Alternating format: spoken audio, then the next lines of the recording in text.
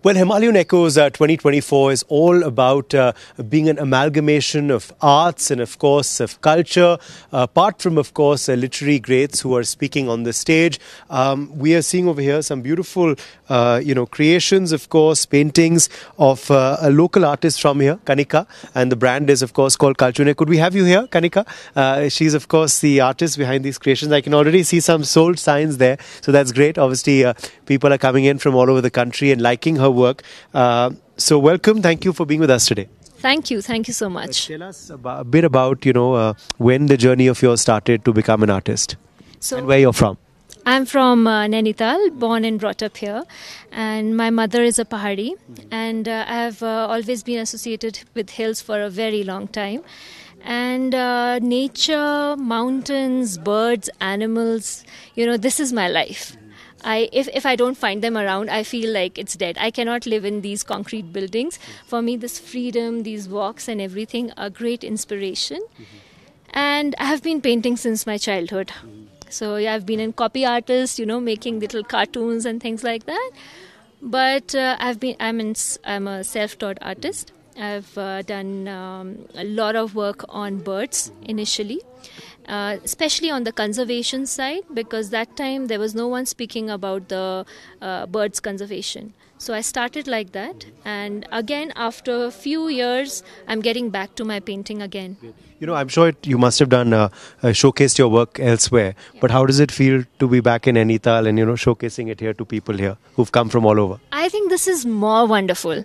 This feels home, and the love and warmth I'm getting here, I feel so good, and I want to make a difference in my own town.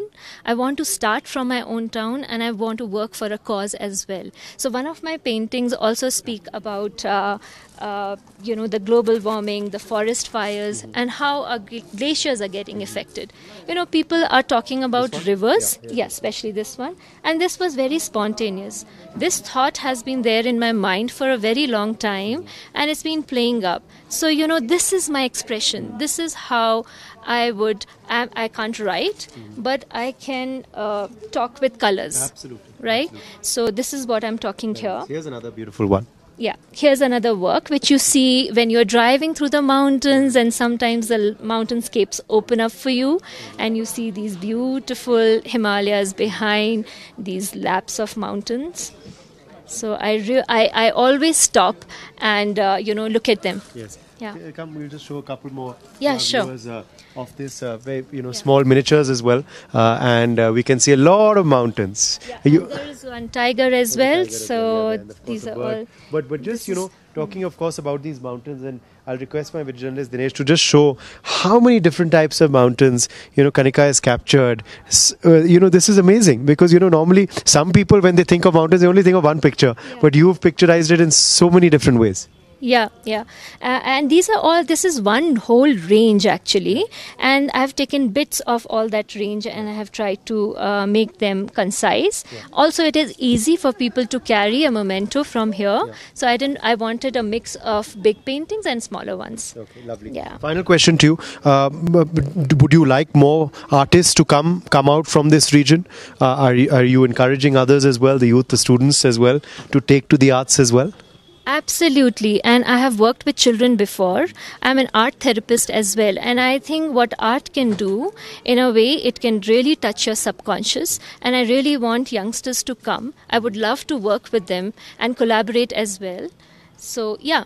Great. I would definitely want to. Thank you very much. So clearly, of course, we are seeing a lovely art over here, of course, as well at the festival. And truly, of course, people over here feel more connected with nature, and they feel like expressing themselves through their paintings, as we've seen on issues, of course, but also on the natural habitat over here in this beautiful Himalayan region. With journalist Dinesh Thakur, Uday Pratap Singh in Nainital for NewsX. For more such videos, subscribe to the NewsX YouTube channel, hit the bell icon.